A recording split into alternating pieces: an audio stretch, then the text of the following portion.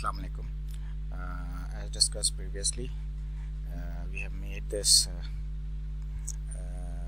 table of students results card, and we are going to apply some simple formulas on it in the Excel spreadsheet. So I will briefly discuss this. The formula have, as usual, the formula always start with an equal to sign, and these are the 5 color coded boxes, cells, which are used in this formula, and plus is added to it to get the sum of all these 5 subjects or 5 cells.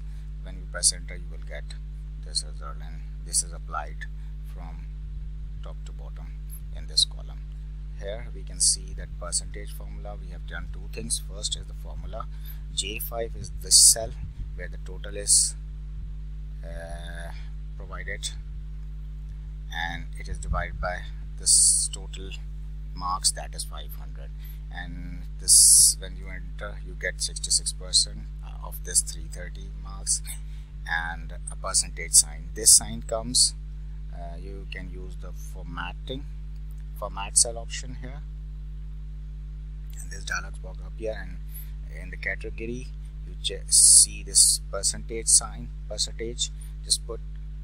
click it, and you can add the decimal places, the number of decimal places you want, 3, 4, 1, 2, and you can see the sample here, and once you press OK, it is applied onto it.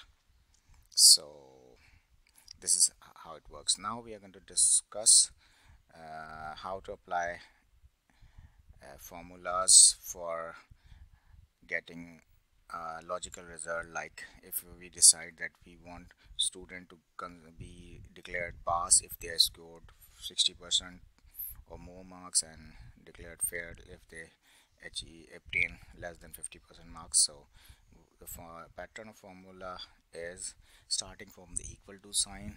You can put if,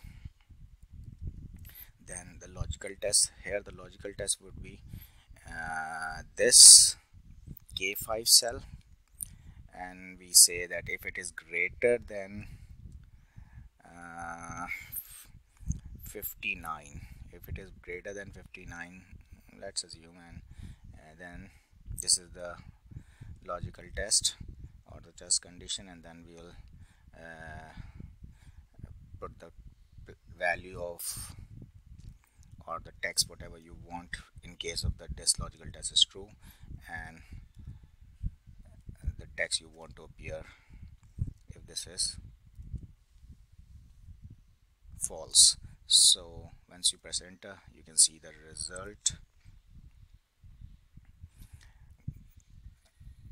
K5 greater than 59, and you should be putting this percentage sign because we have already applied the format. So you see the result, and then you just apply this formula to whole of the column, and we can see different student passing and failing accordingly.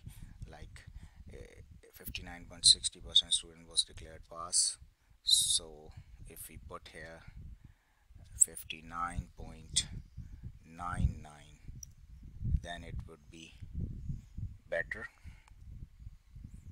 So we'll again apply it and see the result, and the 4th one should be declared fail. So here it go. So this is how it works. Now I want you to prepare this sheet on your laptop or computer, whatever you are using, and apply these mathematical formulas onto it, mathematical as well as logical formulas. Okay.